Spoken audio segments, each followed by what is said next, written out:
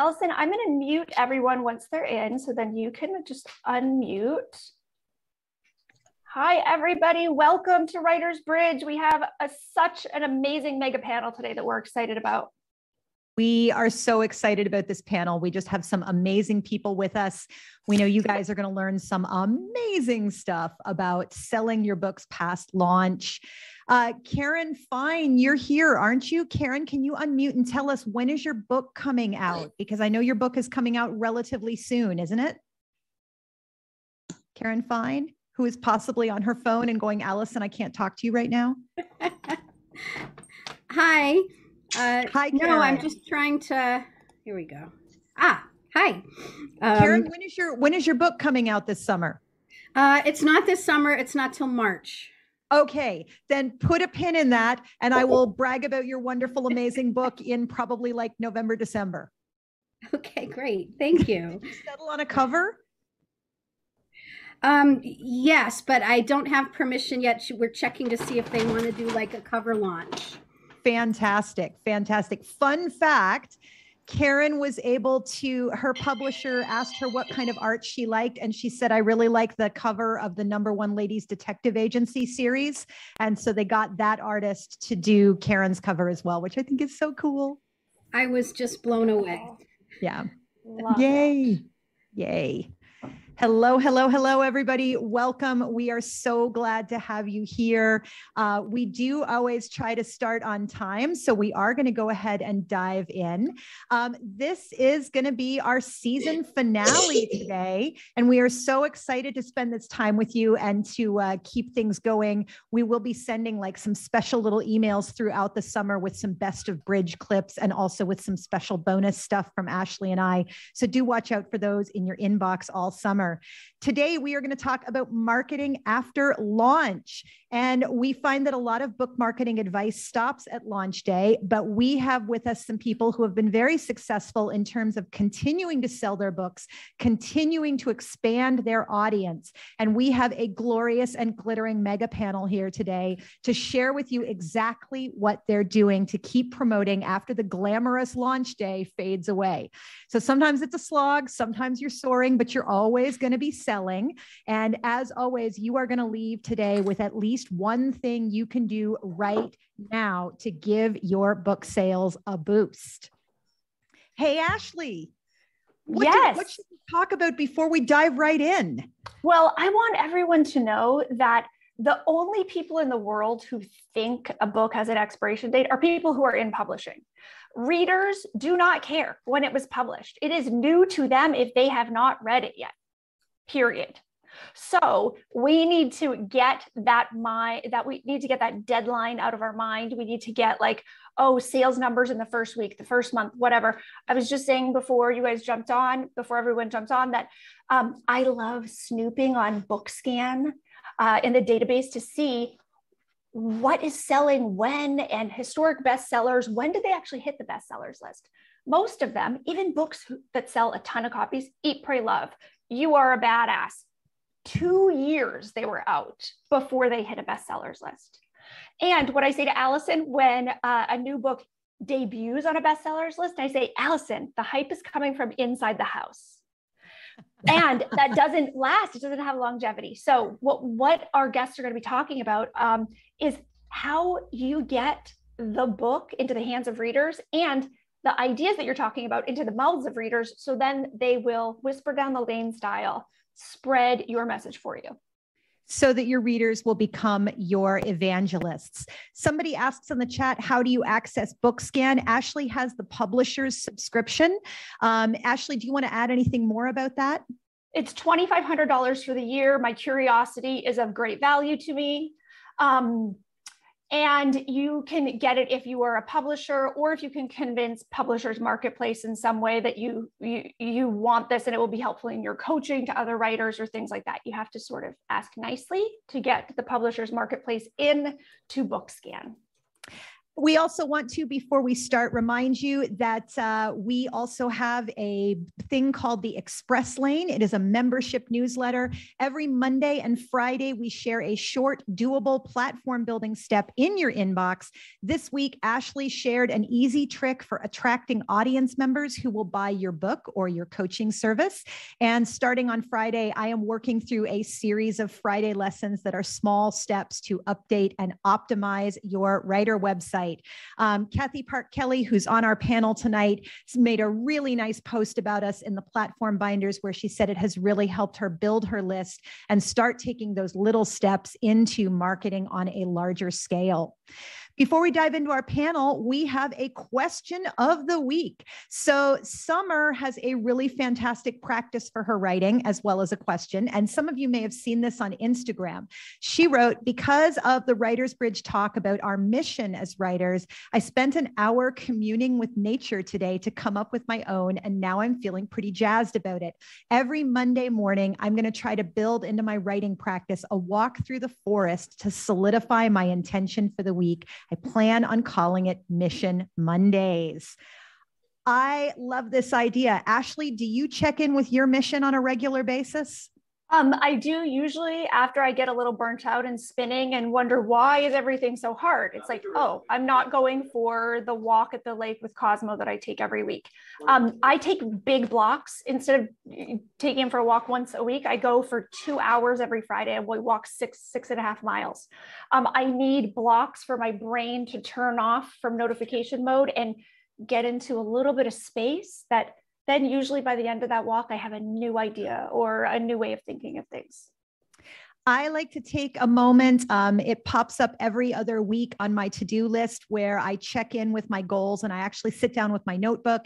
I look at my 4 or 5 goals for the year that I usually set in January, where I have both my birthday and New Year's to kind of feel like a fresh start.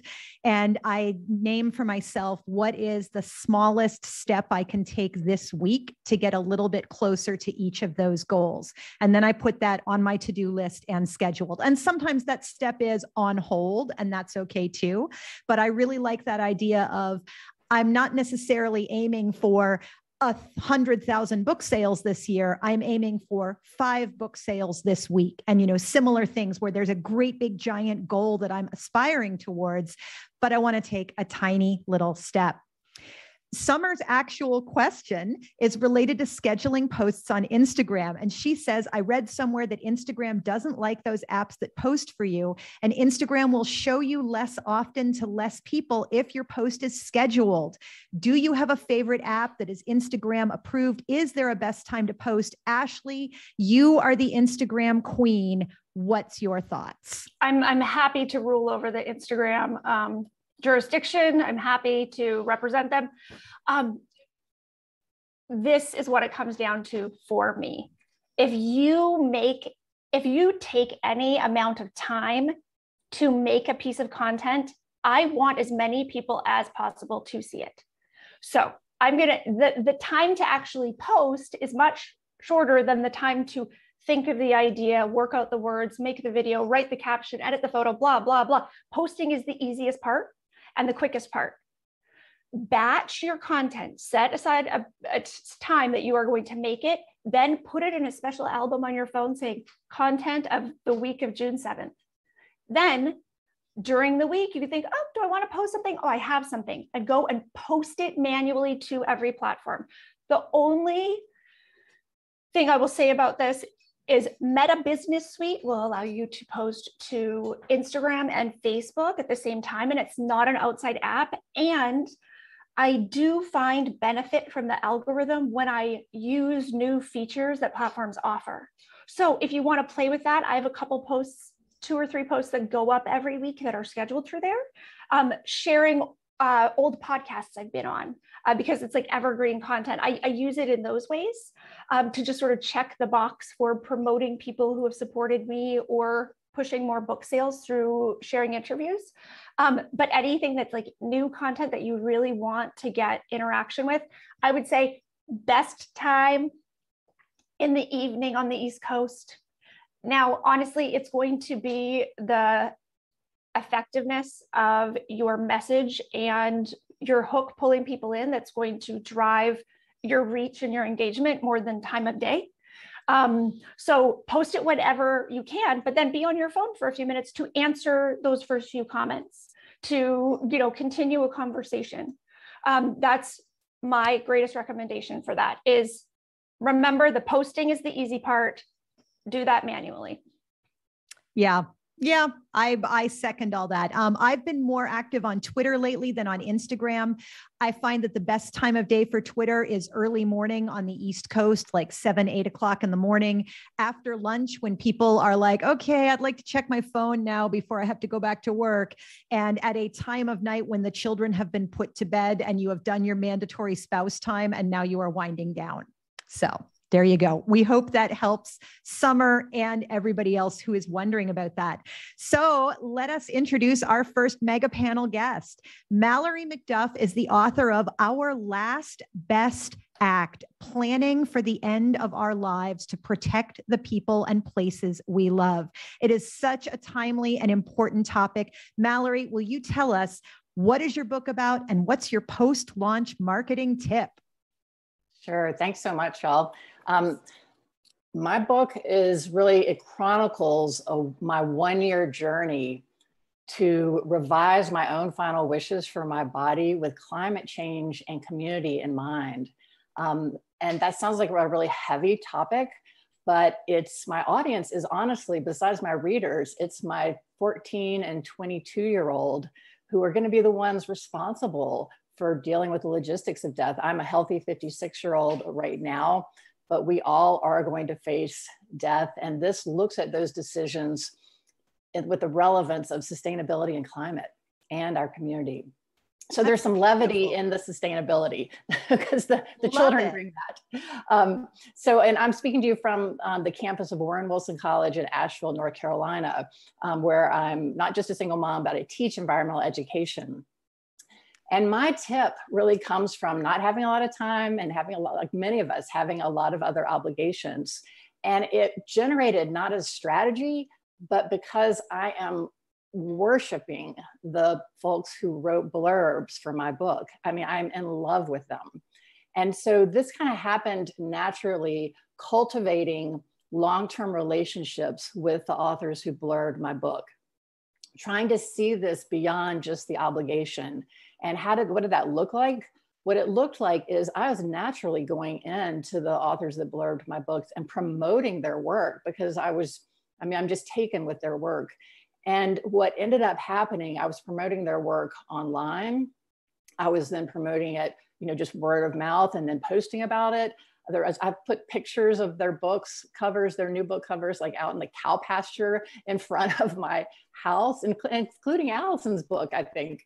Yes, thank you. And so what ended up happening is that the folks who blurbed my book, I felt like becoming literary friends, literary citizens, in the same universe.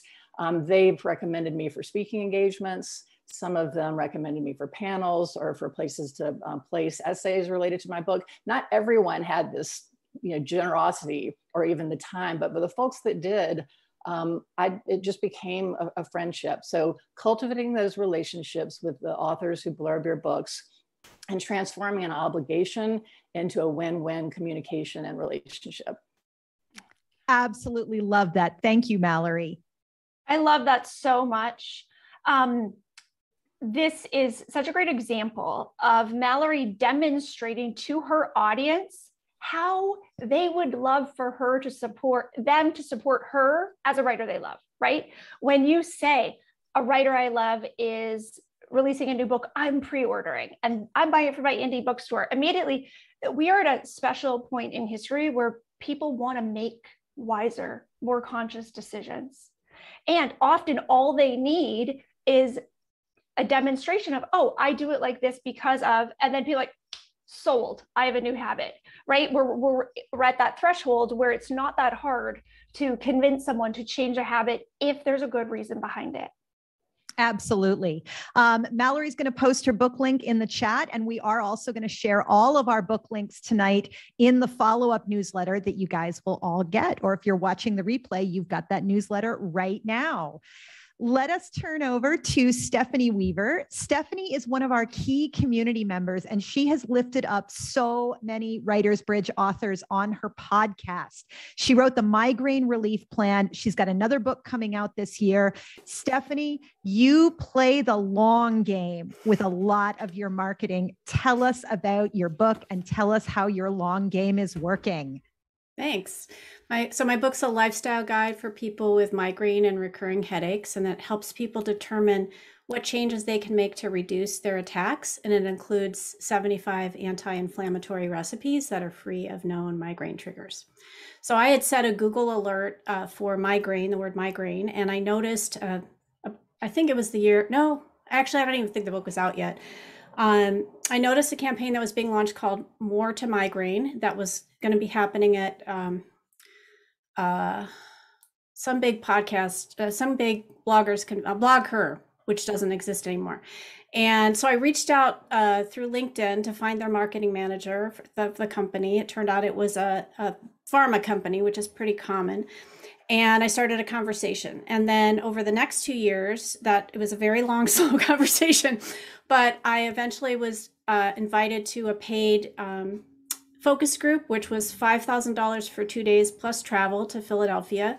And then that led to being paid to develop recipes for their Facebook group. And then they said, hey, we would love to send you to these Miles for Migraine run walk events. Would you be okay with us buying, say, 750 copies of your book and sending you to 5 events, expenses paid, very, very nice hotels, and a $1,500 appearance fee? And I was like, oh yeah, that would be great. Now that relationship, unfortunately, ended simply because once the drug comes out, they stop putting marketing money into the pre-drug group. But it was an amazing opportunity, and I made a ton of connections within the migraine community by being at those events. And so a lot of those folks ended up either blurbing my book or being part of my Resilient series webcast. And so my tip is like really long game, long-term relationships. Through those events, also, I met doctors who then I followed up with. I sent them a copy. I sent them postcards for their office. So that's how the sales of this book, which has been out for 5 years now, actually led to the follow-up cookbook, which is coming out on July 12th.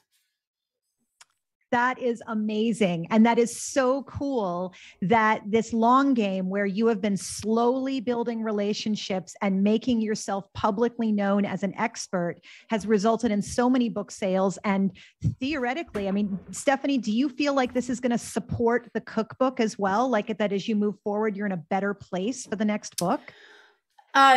Because I very strategically chose the people to be on my Resilience series podcast who then have quotes in the book. So they all have kind of a stake in the book because their name is actually in the book. So I did have to fight with the publisher because they wanted to cut like half of those quotes. And I was like, no, they all have to be in there. Because, it's the Miles for Migraine chair and the retreat migraine person and the head of the so-and-so foundation and the Theraspex company, husband and wife team. And so I was much more strategic this time around because I got to know the community. And so I think that's going to make a big difference. And people are much more inclined to buy a pretty cookbook as opposed to a lifestyle guide that's telling them what to do. So I'm hoping the cookbook's going to do better, but also cross-sell. So all the recipes in the cookbook reference, or many of them reference, here's what you can make this with, what you can serve this with. And some of those recipes are actually in this book. So if they don't own it yet, they're going to have to go buy it. That's fantastic. That's absolutely fantastic. Thank you so much, Stephanie. Yep. I love that. Thank you, Stephanie. Again, we're talking about relationships. Stephanie takes a really business-centered approach. But as you see, when you are really thinking what's in it for them, what's in it for me, you can build a relationship of reciprocity and care and consideration because you already know what would help them. Okay. So if we're just thinking dollars and cents, that doesn't mean that's without compassion. That means like, oh, sometimes the very best way you can support someone is by, filling their pockets, by sending business to them. So just remembering that. Our next guest is Kima Waterfield. Kima launched during pandemic, and she's a mom with 2 kids. Is there one behind you or 2, Kima? There we go. And not a lot of local support. So she has been doing things between nap time with nursing children on her lap. What can you tell us about your book, Kima? And what is working for you for marketing? One of the things that really, well, first, it's Inside Passage, a nomadic coming of age story set in the wilds of Southeast Alaska.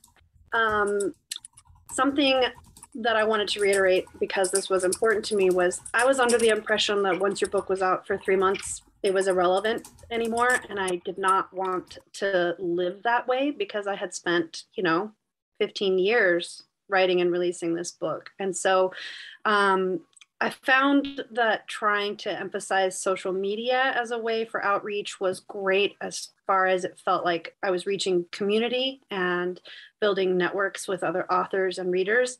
But I know that I'm a writer and I needed to focus on my writing strengths far more. So I have been working on pitching articles, writing freelance, not even stuff that's always related to the book, but I've had quite a few come up that were related to the book. And I recently pitched an article to Insider.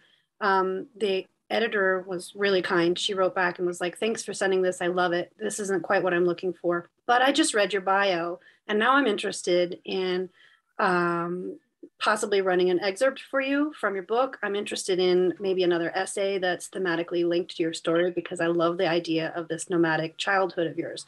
And so, 1 year after book launch, on my anniversary, I had an excerpt go up on Insider, pulled directly from the book, because an editor saw my bio. It was brief, but it specifically had a great line about the book. And then it showed my clips underneath it that I've been working on since book launch. And she's also asked for this other essay that's related thematically to the book. And so I'm really wanting to encourage everyone to think really carefully about the words they use in their bio, because we know that they're a business card, but they also need to show a little of your spirit and your voice, enough to editors are paying attention. They want to be able to see what else you have out there to offer, because they're looking for ways to connect with you. You just need to give it to them. I love that idea. You want that editor to reach through that door and take your hand. You've got to make sure the door is open. Kima, that is just beautiful. I love that so much. And I think editors are like all of us. We're tired of being told what algorithms or what networks think we're going to like.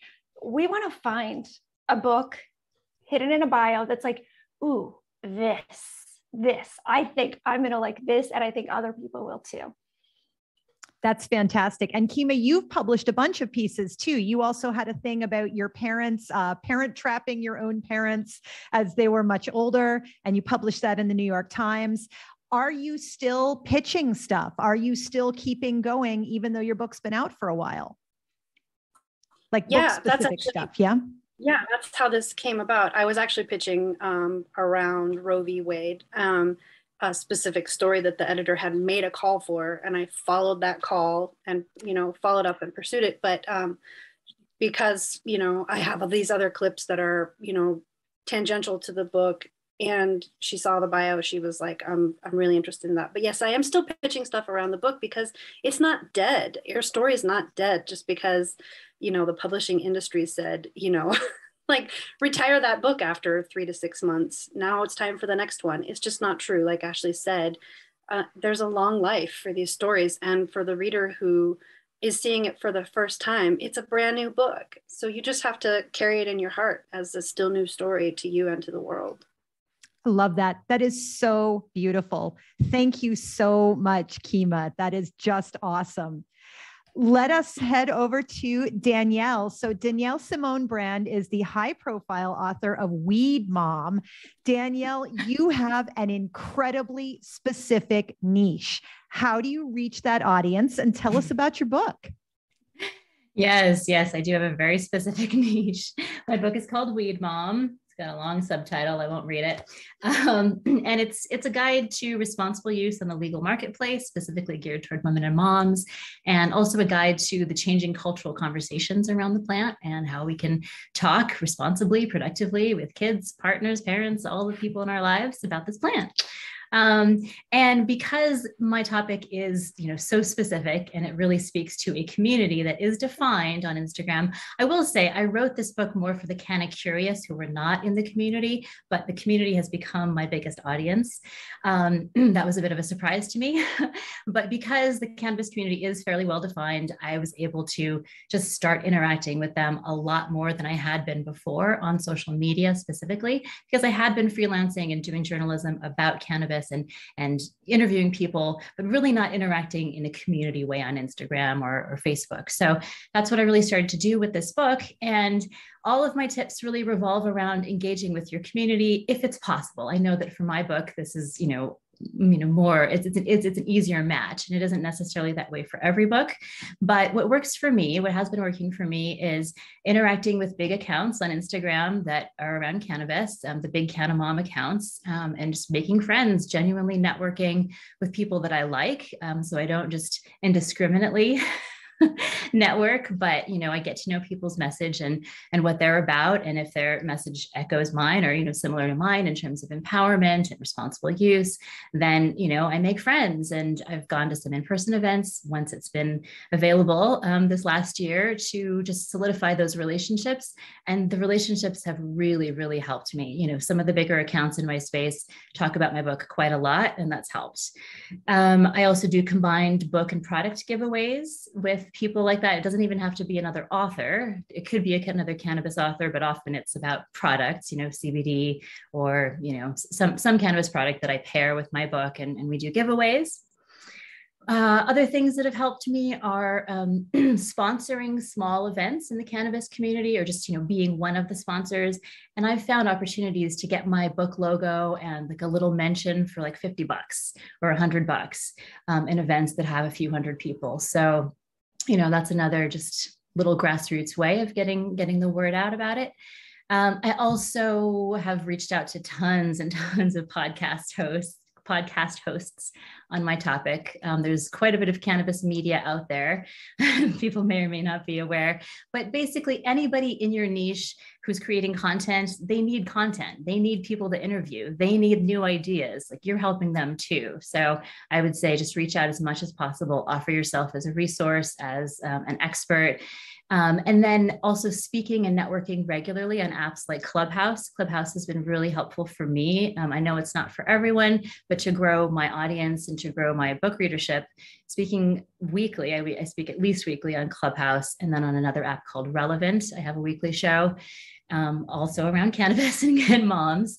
And, again, just getting off of the platforms that are just about communicating by writing or by one-way video, communication, and onto the apps or the places where you can have a conversation with the community in more real time. I found that really helpful for just increasing the visibility of my book and my platform and all of it. That's fantastic. And you also do a lot with Harrow, which is a website, Help a Reporter Out. How does that work? I know a lot of the other people on this call are interested in Harrow, and if you are an expert in something, it can be a way to get into major media. Can you give us like the 20-second rundown on what Harrow is and how you get in there? Sure. It stands for Help a Reporter Out. And I initially was using it, on the journalist side, looking for sources, but you can also sign up to get emails, their digest of who's looking for sources out there, who's looking for experts to interview out there. So I'm on both ends of it.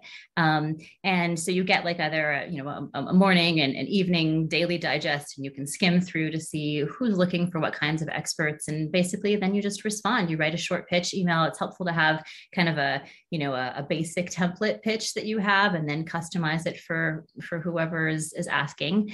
And I find that with HARO, just quick tip, if you can provide really good information that speaks specifically to their query in that pitch, you're much more likely to be quoted or called back. If you just say, hey, I'm an expert, call me, get in touch with me, delete. They will delete it, because I delete all of those when I get them. Yeah. So, they offer good specific information, and it increases your likelihood. Thank you. And just to make sure that we all are like on the same page on this, with HARO, you're not pitching to write a story yourself. You are offering yourself as a quotable source. So if I was a reporter and I was looking to do a story about mothers who use cannabis and are trying to figure out how to talk to their kids about drug use, I might put on the HARO calls, I need mothers who use cannabis about how you talk to your kids. And Danielle might then send me an email that says, I'm a mother who uses cannabis. This is what I tell my kids. And I'm an expert. I'm the author of the book Weed Mom. And then I might quote her in my story for the magazine, the newspaper, wherever. So, and Danielle, that is awesome, because you are becoming such a powerhouse in your topic. You're becoming such an expert in your space. Thank you. It's such a niche community, and they're already like heavy hitters there. But what Danielle did so well is she read the room. She was like, this is a community of people already talking about the things that are important to me and going to be important to my potential reader. How do I get in there and just figure out how to help, figure out where I fit in? Like she said, she only like really connected up with people who already she felt like she had some kinship with. So it's not selling your soul. It's looking around and going, hey, who are the people I would like and who would like me? Just like you're at a dinner party or something, who I think we could have some good conversation. Beautiful. Thank you so much, Danielle. Thank you. Next up, one of, I think, the funniest parenting writers online, Julie Vick. She wrote the book, Babies Don't Make Small Talk, So Why Should I? An Introvert's Guide to Surviving Parenthood. So I would just like to say again, introvert, self-proclaimed introvert, Julie Vick is one of my favorite writers on social media. So there are ways that introverts can really put themselves out there, put their ideas out there in a way that feels more comfortable. So Julie, tell us, you did a lot of freelance pitching like Kima has. And Danielle, what would you add to that? Yeah. So, and really quickly, I guess I'll give my quick spiel. My book is a humorous advice book for introverted parents focused on the early years, so like pregnancy through preschool. So great gift for the new parent in your life. But yeah, similar to Kima, something that I've kind of landed on is freelancing and getting short pieces out there. So like around launch, I think like a lot of people, it's just like I did a ton of stuff. I tried a lot of things, said yes to a lot of things, and then it was just a lot. So going forward, it had to be something that was sustainable, I feel like. So one of the questions I asked myself was like, what do I actually enjoy doing? And also, what do I already know how to do? So it's not like this huge learning curve, which I did do some of, and I think it's good to do sometimes. But so for me, it's like writing these short humor pieces and freelance pieces, essays, some service pieces. And so I think, I actually enjoy doing it. I sometimes get paid for it. I can plug the book in a bio. And the other thing, in the back of my mind is like future book ideas. And I think sometimes those shorter pieces can lead into that too. And if my identity is as a writer, then I want to be actually writing, and getting stuff out there. So I think that, just thinking about what you actually enjoy doing and feels like you can do longer term, especially, is helpful. And that might be different for different people. And sometimes the pieces I'm writing are not, like Kima said, they're not exactly, the same. Sometimes they're more related to the book and sometimes they're less so, but I think there's still an advantage just getting yourself out there more. And I found that I get, social media followers or newsletter followers sometimes too. That's awesome. So I have a question, Julie. So when you're saying, okay, some are related to the book, some are like, on a tangent, things like that. I want to know where you get your ideas. I want to know, do they come from pitch requests or things that bubble up inside you and say, oh, I have a new opinion on that I think would be helpful. Yeah. And I am a person who never lacks for ideas. I definitely lack for time, but not ideas. So, you know, different places, I think I'm just used to like being in tune to like something happens, especially in the parenting world. A lot of times it's something I'm frustrated about, and I think other people would relate to it. And then, you know, with humor, I feel like sometimes you can turn those frustrations into a humor piece. And I, you know, just if I get an idea during the day, I try to put it in my phone, have a big list in my phone, and then I have a big like Word doc that I go through. So sometimes it's just like pulling from those ideas. And then sometimes when I see a pitch call on Twitter or something, that relates, then obviously, you know, I can kind of plug it in. And I have had sometimes, you know, as you get yourself out there more as a freelancer, I have had editors come to me and ask me to pitch them things. And so sometimes it's helpful when that happens, that you have this sort of like doc of ideas ready to go that I can kind of pull from and match up to their publication. So yeah, I mean, I feel like I get ideas everywhere, and like with parenting, I feel like there's always so much going on and so much to potentially write about. I want to point out one part of what Julie just said, because quite often Allison and I get questions from people that say, I have this idea, but if I publish it as an essay or a blog post or a newsletter, can it go in a book because it's already published? We get a little paralyzed as writers in this, the logistics, the legality of things. Listen to what Julie said. She has ideas about what people care about and her take that may be helpful, even if it's a little humorous or something, to try to ease those frustrations. And she writes it. She writes it, or she, you know, and sends it to an editor, or she pitches it because she wants to write it. Get it out, get it out, get it out. Every time Julie talks about these things, she gets better at talking, writing about these things.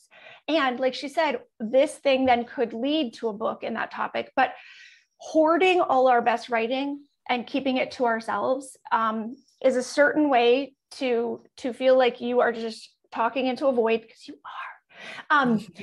Share your writing, share it, please.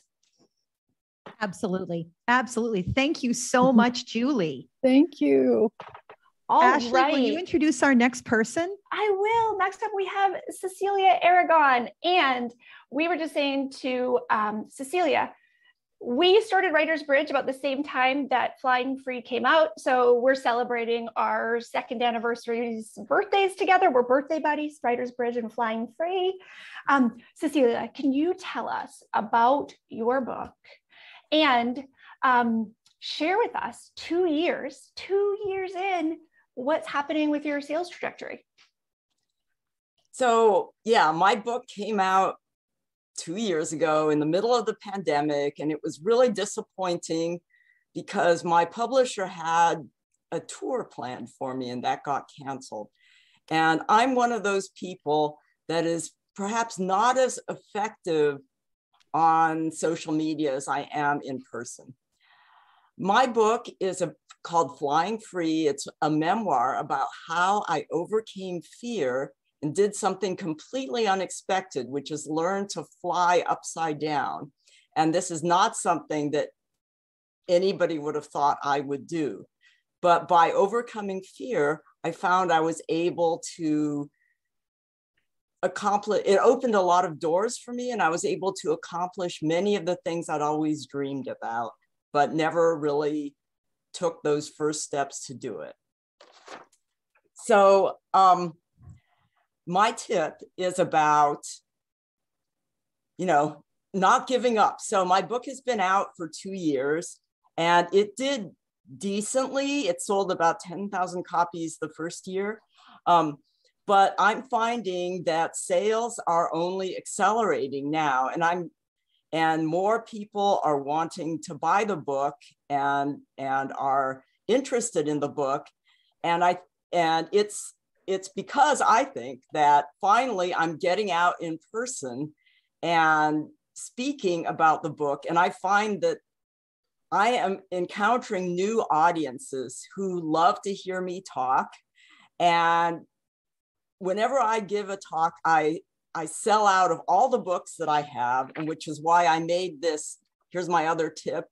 I made a one of these, what is it called? QR code. QR code. A QR code, yeah. And so when I run out of books to sell, which I do at every talk, I just hold this up and then people can buy it. They can hold up their phones and buy it directly. And this is very effective as well too. Cecilia, where did you make that QR code? Like, if we just Google make your own QR code, a website will pop up and we'll be able to do it probably for free? Yes, Google free QR code. And there are many sites, and you can find the ones that don't require you to put in your email address, because I don't want to get on another mailing list. I'm on too many of those. So for me, what really works is the word of mouth. You know, I've heard there are a lot of books that do become bestsellers long after their launch because people recommend it. And this is what I'm finding. So I wrote my book for non-pilots, for anybody who's really interested in overcoming fear and you know, changing their life. Really, that sounds cliched, but that really is what it's about, and about hope in the middle of darkness. And what I find is that I have discovered new audiences. So I wrote it for, you know, young women who were discouraged or who felt they were fearful, they weren't doing what they really wanted to do. But I find that I'm giving talks and older men will come up to me and say, your book really resonates with me because I was discouraged as a child and this is what I'm doing now. And then they buy it as gifts for they buy several copies as gifts for their nieces or daughters, you know, or friends. And it's kind of snowballing. You know, so I used to really worry about reviews on Amazon. And I was like, every day I would wonder, why am I not getting any more reviews? But lately it seems like when I check the site, which I don't do as much anymore, there are more reviews and more books sold. And the one other thing that I did want to say, the other tip is never give up on a book, because Flying Free is actually my second book. And my first one, Writers in the Secret Garden, was about fan fiction. And it didn't do very well, but somebody read it and loved it and invited me to give a TED Talk, which now has over 1 million views. So don't give up on your older books. Keep getting the word out and be enthusiastic. And be honest. That's the other thing too, you know, like I love what Allison and Ashley do, but I could never do the sorts of social media promotion Ashley is so good at. That's not me. So I do what I'm good at, and I don't beat myself up that I'm not as good as these other things. I do what I'm good at and it works. That is absolutely brilliant. I absolutely love that. And what a great story too about your past book coming back out again. And I love that because that's the nice thing, folks. Once we have written a book, the hard part is really pretty much done. Now it is a product that is sitting in our back pocket and that we can pull out there and sell it to people when the time is right. So that is absolutely fantastic. Thank you so much, Cecilia. Sana Fayez is the author of Chai Chats, Personal Essays to Fill Your Cup. And Sana, you found that you were able to connect with readers at events that were not necessarily book-oriented events. Tell us about your book and tell us what you've been doing. And I freaking love how your hijab harmonizes with the cover of your book. I know you chose that on purpose and it looks awesome. Thank you so much, Allison. So my book, it's about the art of slowing down in life to honor and celebrate not only moments, but also yourself. And these personal essays are in 3 sections. It goes along with the recipe of making a chai. So the first section is about gathering your inner resources. The second section is about boiling in the heat of challenges. And the third part is about savoring that chai, like celebrating moments in your life. So I found out that my tip is whenever you go out there, just introduce yourself as author of your book. Being an introvert and also like being a first-time author, I have massive imposter syndrome. So whenever I went out to like pick up my kids, I would introduce myself, I'm an author of Chai Chats. Whenever I went to a retreat, I introduced myself, author of Chai Chats. And I went to one retreat where there was a woman who was having a leadership summit for women. And she said, I would love to have you and at this event and sell your books at this vendor table. And I said, okay, that's great. I said yes. And they also have a social media presence. So they also, I got some exposure there. And the event happened this weekend and I was able to sell a lot of books there. So basically, I don't have a strong social media presence. And I know that I shine in one-to-one conversations. So being at that author's table and just talking to people one-on-one, that really helped. And also I was able to reach out to an artist on Instagram and create recipe cards for my book. And I also got exposure through there. So just basically my tip is just go out there and introduce yourself as author of your book. And that'll open doors for you, and just keep saying yes. That is absolutely fantastic. And I love that idea about sharing your work in all places, not just places where people are expecting to hear about you in your book, but also places that you're moving in your daily life where people know who you are and they get to find out this cool extra thing about you. Thank you, Sana. That's wonderful. Absolutely love it. And I can't wait to read that book. I know, love it so much. That structure and the sections, I was like, please, just, I love when people, we all have events that happened, right? We can all recount that to people, but when people weave that cleverly, one of my favorite things, really blows my hair back. So love that, Sana. Thank you. Kathy Park Kelly's book deals with domestic abuse, not necessarily the most cheerful subject to talk about on social media, but a lot of Kathy's marketing ties into her subject. So Kathy Park Kelly, will you share with us what is your book and tell us what it is you do? Sure. Hi, everyone. And hi to the 5 South African writers on the webinar. It's really nice to see them. So my book is Boiling a Frog Slowly, a memoir of love gone wrong. And it just tells the story of it's a memoir, and it's a story of my 8-year relationship, which had domestic violence, and how I got out of it, and how I managed to thrive. So obviously the topic is gender-based violence. And so what I did for my first book launch, because I knew most of the people who were coming had already bought books, because I'm lucky enough to have a very supportive community, and I wanted to make book sales at the launch. So I had a donation box and invited people who'd already bought a copy to buy an extra copy and throw it into the donation box. And then I sort of committed to sharing those copies with NGOs. In South Africa, gender-based violence is a big thing, and so there are many NGOs that deal with that. And so that was the start of the donations. And now once a week I do a social media post. It's a donation day where I tag the NGO and I either go and meet them, so we have a photograph together, or I tag them and show me packaging up the book and send it to all the different NGOs. And it's getting a lot of engagement, and I find that after each weekly donation post, I'll get a little spike in people saying, I'd like to buy a copy for donation. So my donation box hasn't emptied at all, it just keeps kind of regenerating itself. And that's it. Thank you. That's fantastic. Thank you, Kathy. And that invitation to buy an extra copy, brilliant, right? Like I said, people are looking for opportunities to be of service. And when you say, here's an easy way to be a good human, they're like, thank you. Checked my box today for trying to be a good person. I love that so much. So clever, Kathy. Allison Lane is a fantastic contributor to our chat every week. She's a fantastic contributor to the Platform Binders, and she is the creator of Buzzworthy Lab.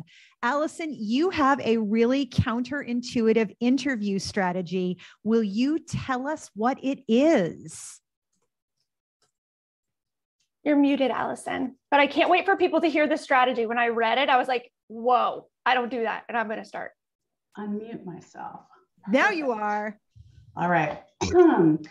Well, listen, I'm Allison Lane. Yes, I'm a publishing and promotion Sherpa. And this is coming from a 25-year marketer and publicist. Okay, I used to run PR and marketing for Unilever and Burt's Bees and The Body Shop. And so I'm telling you that this is the biggest tip.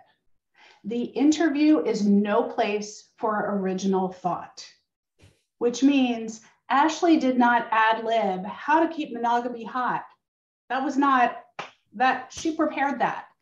And Allison did not just toss out her social handle, Guerrilla Editor, or her email, Unkind Editor. No, you have to create your mic drop moments, which means you have to pitch, you have to place, and you have to practice.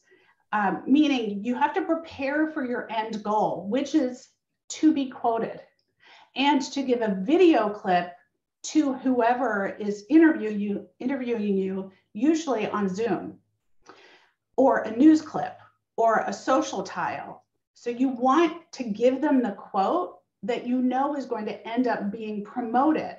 It needs to be thought-provoking or provocative, which I really like, insightful or surprising, and that you can say in one breath, because otherwise people interrupt you. And here's how you get a call-out quote. Every question can end with your mic drop moment. You could, they could be asking, how do you write the personal stuff, Ashley? Or is the sky blue, Ashley? And here's how you answer. A lot of people ask that because what they really want to know is, and then you rephrase the question that you want to answer. What they really want to know is, how can I keep my marriage steamy? Oh, yeah, that's true. Here's what I can share. And then you take a breath because they're paying attention. And so your quote can be edited. This is your pause. You say, here's what I can share. And then you say your shit. You say it. You must be your best marketer. Marketers nail the present and they prep for their next steps. So, and you have to prep for that end question, which is, anything else to add? Yes, is the answer to that question. Yes. And then you give your most important, stickiest tip. A sticky tip is something that I have to go and get in order to get the real nugget, whether it's your freebie, your download, the invitation to your free workshop coming up. So I'm going to give you a sticky tip right now. You can get my where to pitch cheat sheet, 70 some media outlets that are already hungry for your words and your message. I'm going to put it in the chat, and you can meet me on everything social at Allison Lane Lit. Beautiful. I love how you are acting out for us exactly how it is supposed to go. I will say I have done many, many interviews over many, many years, and it really helps to have fun, snappy answers to the questions that you know you're going to get asked a lot. It is just so helpful, and you can practice those in the mirror, or you can practice them out loud in your car so that they just slide right off your tongue and you have them ready to just slip right into the interview. Exactly. Trish McDonald wrote, thank you so much, Allison. Trish McDonald wrote her novel Paper Bags as autofiction, and Trish and I actually share a publisher, Woodhall Press. Trish, Ashley and I often say that it is rare that social media itself sells books. For most people, social media is an amplifier. Social media is a way to get their message out there more often. You took a negative message and you made it positive. So tell us about your book and tell us what happened with your tweet. Well, this is my book, Paper Bags. And I know everyone wants to know what's going on that cover. Well, I don't let everybody know about this, but I'm going to tell you that's the red lace lingerie coming out of the paper bag. So it's a secret. The story is about a secret, and it's a perfectionist woman who's been married for 34 years, leaves the marriage, and ends up chasing after a rambling man. So nothing too exciting about that. However, he has a penchant for red lace panties. So the story is how this perfectionist, rule-following woman figures out how she can find love and a safe place. That's what she's looking for. So I'm querying my book, and the agent says, don't you know that everything has an expiration date? And I'm like, oh my God. He thinks I'm expiring. Like maybe he knows how old I am. I'm beside myself. And I immediately turn it around and I say, that's right. And my marketing plan is there's no expiration on a dream. I make that tweet, and someone that I know from a book group, from a writer's group, is a renowned screenwriter. She picks it up. Not only does she retweet it, she quote tweets and tells all of her followers, 20,000 strong, that they need to pay attention. She DMs me. I don't even know anything about DMing. I go to my message. She said, you better check your Amazon right away. My Amazon went from number 55 to number 1 in an afternoon. In an afternoon. I couldn't believe it. I couldn't believe it. And it was number 1 in the LGBTQ category in an afternoon. So I'm all about Twitter. You've got a story? Yeah, Twitter's the way to go for me. I love that. And I love that you had established yourself enough on Twitter at that point where you had enough people who were paying attention to amplify it for you.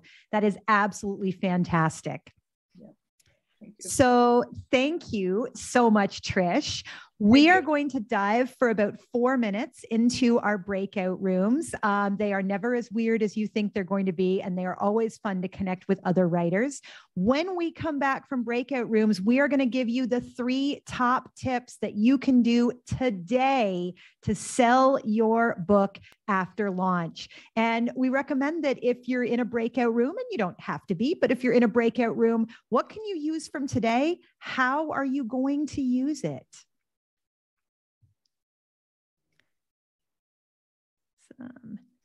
And I'm just popping people who got left behind into breakout rooms. What great advice today. And like, you know, there are some concepts that like kind of run underneath them, but the variety in what people chose to do, and really that message over and over, like what is fun for me? What is easy? What plays to my strengths? What's enjoyable? Really remembering that we don't have to do it all. And if we do the things that we're best at, we're probably going to get the most bang for our buck. I think that's absolutely a great way to look at it, because it's not fun to do stuff that you don't enjoy. I'm just going to check through and make sure nobody is left by themselves. And I don't know if people here in the main room right now or people watching the recording have ever read Now Discover Your Strengths. It's like Clifton Strengths Finder. I think it was like bought by Gallup. Maybe you can take the quiz online or buy the book. But I really like the first half of the book is explaining why we should give a shit about our strengths. And it's remarking that so many of us have been taught that to become more efficient or more well-rounded or better liked or anything, that we really need to look at where we're weak, like to, you know, shore ourselves up all the way around.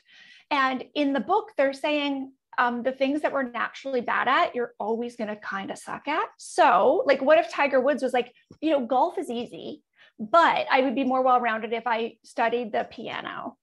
Okay. Like let yourself be good at what you're good at. And for a lot of us, it's like hard to see, but when we have a little bit of insight or we have support to dive into that, we can realize that, oh yeah, the things that we are good at, spend the time there, get other people to help with the things you're not good at. Or one of the recommendations in the book is just stop doing it. If there's something that's like such a slog, stop doing it and see if anybody notices.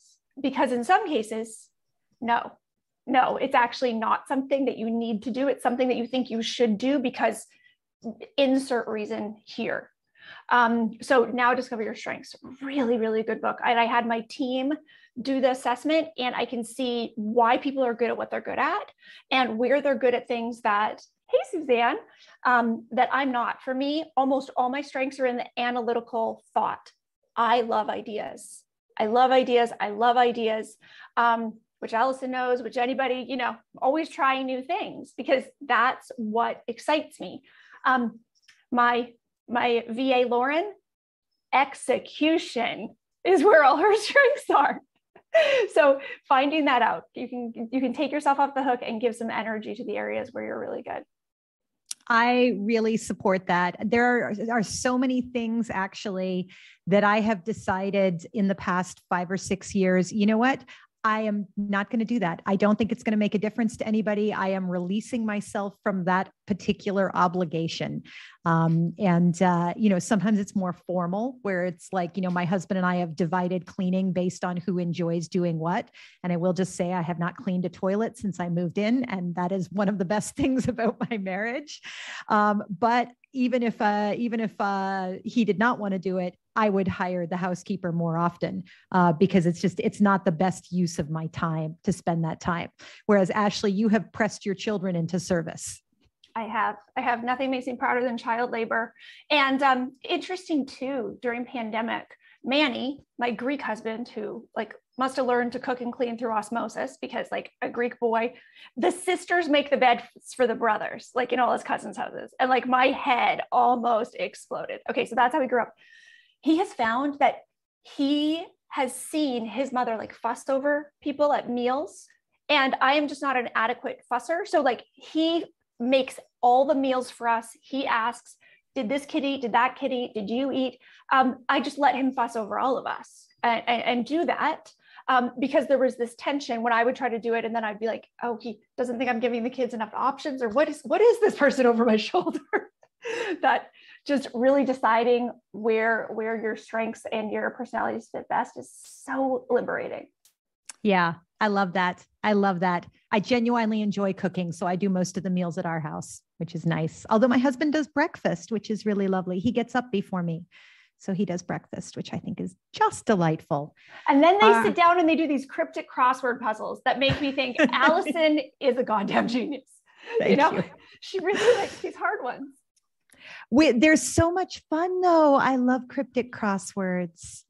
They make me so happy. Plus, I do the regular crosswords so fast that it's not fun to do them with another person. Whereas with the cryptics, that actually takes conversation and we talk about it. And because we're doing British cryptics, I'm already automatically a little bit handicapped because I spell some of the words differently and I don't know all the cultural references.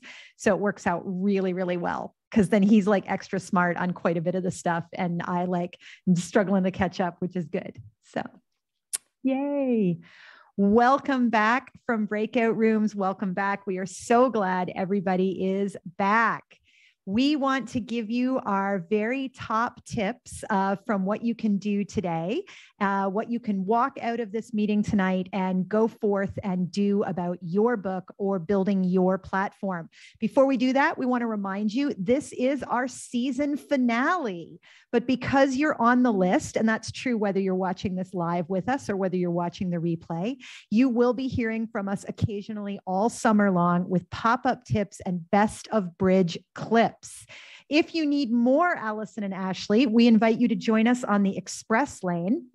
If you're on the fence, we're going to be sending a special sampler email next week that's going to show you what Express Lane is all about and give you 2 sample lessons there, absolutely free. We also want to remind you that Express Lane members get access to the complete Writer's Bridge episode archive too. So 3 things you can do today. I would say, number 1, think about Allison Lane's interview tips and think about what are 3 things that are really key to know about you, about your work, about your book. Come up with a clever way to deliver those things and strategize how you're going to deliver those answers in every possible capacity. Ashley? I would say, let's develop and maintain a reader-centric focus for our books. Our book is new to every reader who picks it up for the first time, whether they got a dusty copy from a library or picked it out of a little free library in their neighborhood. So to have our bios on our socials, remind people of our book, to allow ourselves to be easily found, to show up regularly on socials, even if it's just in your stories or something, so that the reader knows, oh, this person's active. And if I'm interested in this and wanted to reach out or just wanted to follow or get more, it's right there for me. And I also want to add, keep cultivating relationships. Today is a great day to email that workshop teacher you really liked, that leading expert in your field you briefly met. Congratulate them on something they've done. That's a great reason to reach out. They have probably done something recently. You can Google them, you can stalk on their socials, send them a little personal direct message or a little personal email that congratulates them for what they've accomplished, because that way you're putting yourself back onto their radar as well, so that later on, when you need that connection, you will have spent time building your relationship with them before you needed anything from them. When Ashley and I first created the Writer's Bridge, we had no idea that we would keep doing this for 2 years. We are so grateful to hold this space for you, and you honor us with your time and attention. You honor us, you honor our teachers, and you honor our teachers' teachers. Writing a book can feel very lonely, and marketing can feel like slogging through the snow uphill in both directions. But you are here to support each other, and we are here to support you. So keep building bridges to your audience and have a wonderful summer. Feel free to unmute yourselves for a happy goodbye. Thank you so much. Allison. Thank you, Thank you, everybody. Thank you, everybody. Enjoy your summer. Thank you for coming. See you in August.